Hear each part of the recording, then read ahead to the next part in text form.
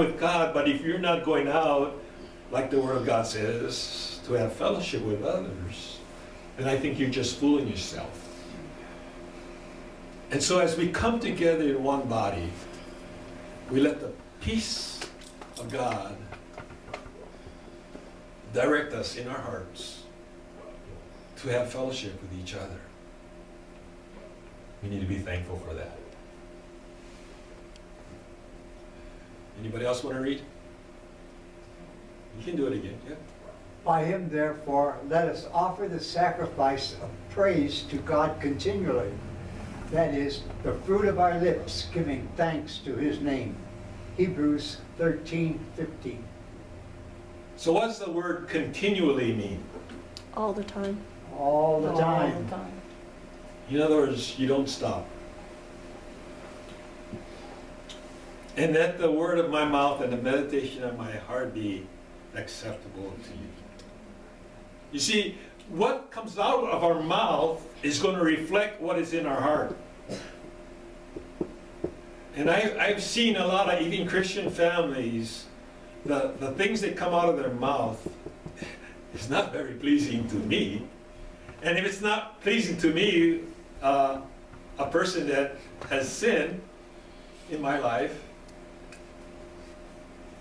can you imagine how it is for a holy God to hear those things come out of your mouth? And even if you're saying the right words, if you're saying, praise the Lord. I know that there's some people who sometimes it makes me sick when I hear them,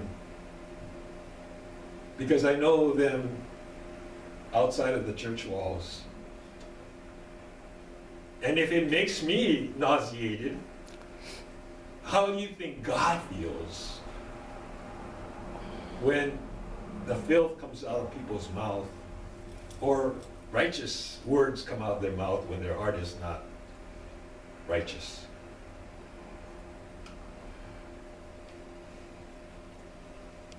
I'll do it.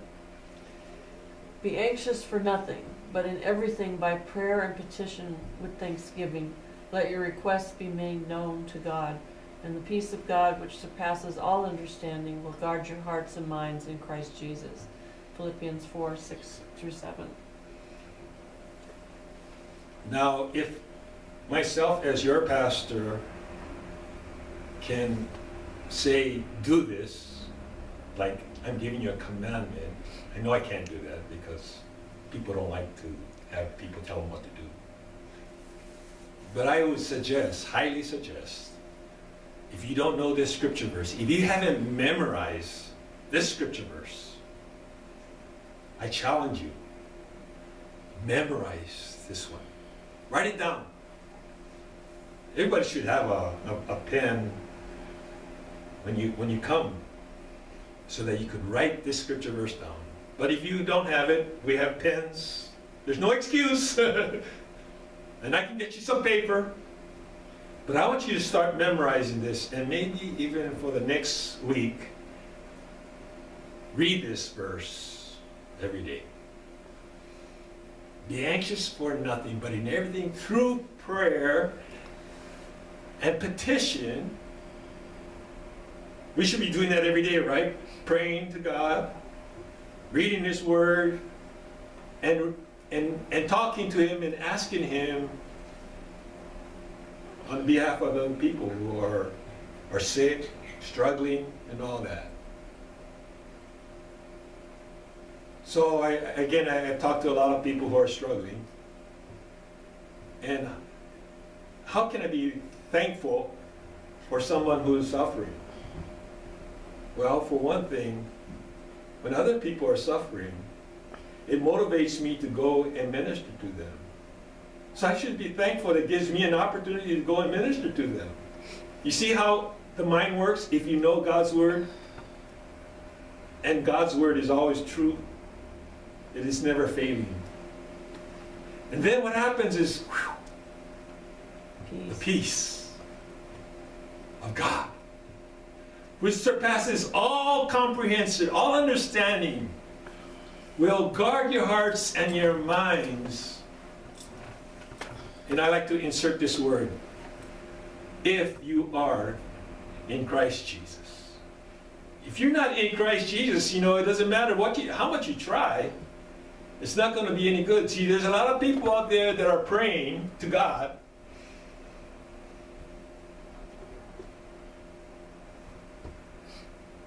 but they don't believe in God, so what's the use, right? What we need to do is when we pray to God that we believe the person that we're praying to. Not just any God out there, right? We need to know God. And how do we know God? By reading His Word.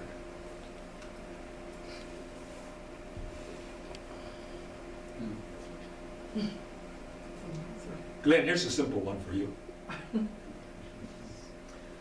I thank God for you, Philippians 1:3. You, and you, and you, and you, and you, and you. What about the person that you don't like? Even more. Is there somebody out there that offends you constantly? Start doing that today, from today. If there's somebody that offends you or just kind of rubs you wrong, go out there and say, I thank God for you. And mean it in your heart. Or maybe even, this might be a little strange, right? Because of our confusion about what love is. Say to somebody who you don't like, who doesn't like you, especially when they maybe yell, get in your face and yell at you, and mean it from your heart, I love you. It's simple, right? 3 words, I love you. But it's the hardest thing for anybody to do if it's coming from the heart. You can say the words, but if you are not, it's not coming from your heart, the other person will know. In fact, sometimes when you say to somebody, I love you, it kind of offends them. And maybe they'll even get angry at you, even if it's coming from your heart. But whose problem is that? It's on them. But in your heart, you know that God loves you in spite of all the things that you did wrong in your life. And you know what? It didn't stop Him from loving you. And God has seen the worst of sins. And there's people out there who you dislike that have done less than all these things that God has seen everybody do. But God says that we need to love our enemies. How? How do we love our enemies? As ourselves. Bless them. And bless them. But we're supposed to love them as we love ourselves. Wow, that's kind of hard. I mean, it's easy to go do nice things for other people that do nice things for us, right? But when somebody does bad things to us, you know, it kind of is like against the norm. But if you haven't ever done that before, do good things to those who do you wrong. You will receive a blessing from God and from yourself, and you might even change that person's attitudes toward you. See, a lot of times the reason why we have people that are offended with us is because of our attitude. And what we radiate, if we radiate hate, evil, that's what they're going to get, and so they don't want to have anything to do with us, even if they might be evil. But when we radiate good, when they're going through some tough times, guess who they'll come to talk to?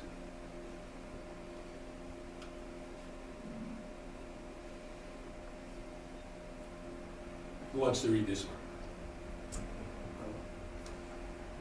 Sean? I will praise you, Lord, with all my heart. I will tell of all the marvelous things you have done. Psalms 9:1. I will praise you, Lord, with All. All. And what does the word all mean? All. How do you praise the Lord with everything you got? I mean, you can say, I praise the Lord, right?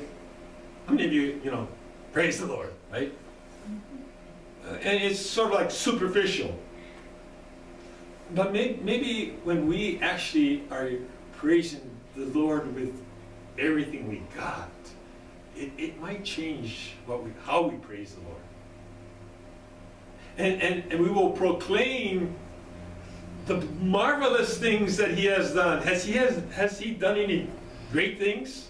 Yes. I mean, the reason why we thank Him is because of the marvelous things that He has done. I mean, just the creation itself. I mean, even if we're disabled, we still have life, we have breath.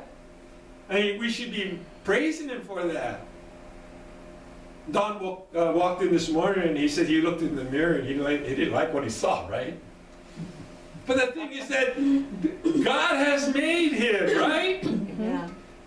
And maybe if you're looking in the mirror and you're not liking what you see, try giving thanks every day when you look in the mirror.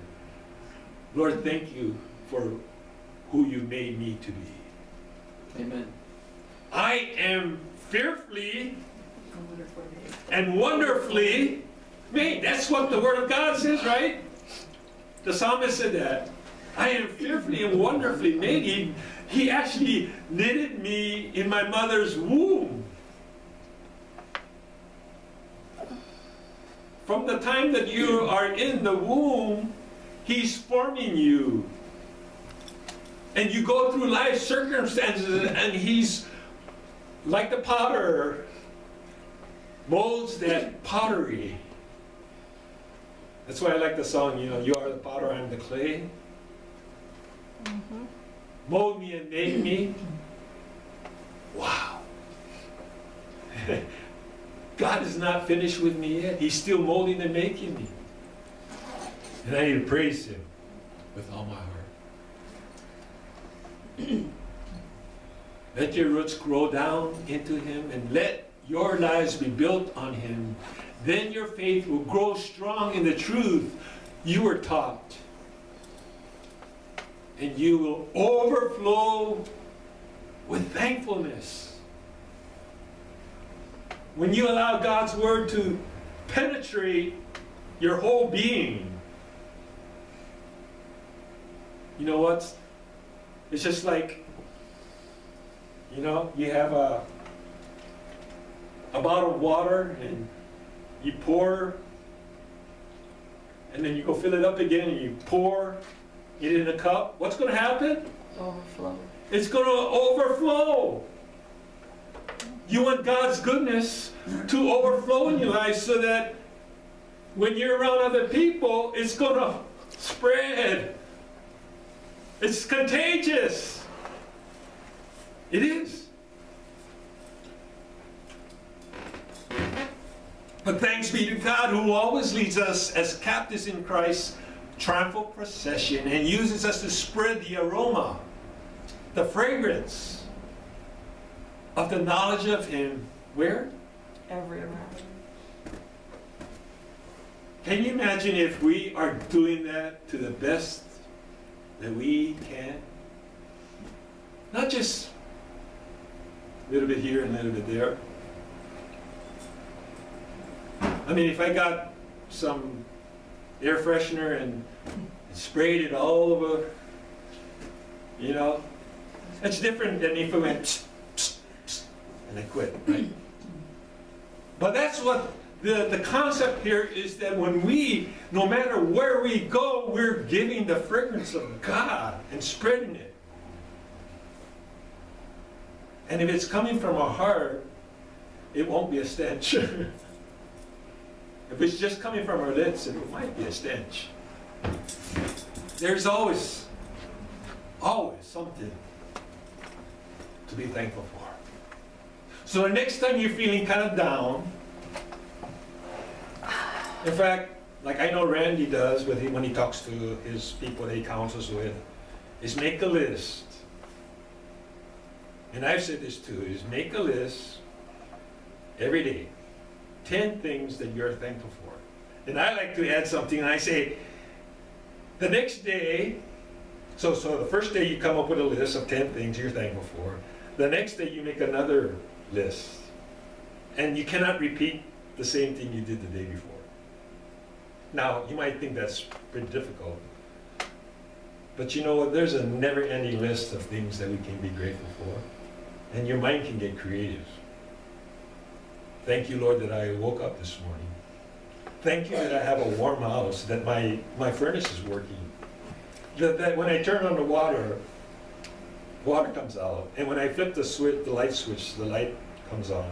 I thank you for my pets. I thank you for my family. I thank you. I mean, go on and on and on. So I challenge you. So not only memorize a scripture verse, but come up with a thankful list every day and see how that will change your attitude. Father in heaven, we thank you so much.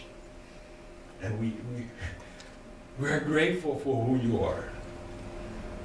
That even though we deserve the worst penalty, we even deserve worse than what you went through on the cross, that you have taken that away and paid for what we deserve. Help us to be thankful for you. In Jesus' name. Amen. Amen.